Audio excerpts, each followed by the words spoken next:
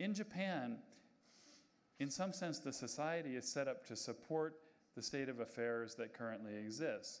And if you don't do something to change that state of affairs, for example, the concept of men taking childcare leave, or support for families which are, as often happens in Japan, the man is transferred to a distant place, the family stays there, could be 5 years or 6 years. This is accepted by Japanese families without any kind of question. If we're unable to change that infrastructure, we won't be able to make progress either. And so the 30 initiatives that are part of the program address not just the targets for women's participation, but they address deeply the infrastructure that's required to allow that kind of change to happen.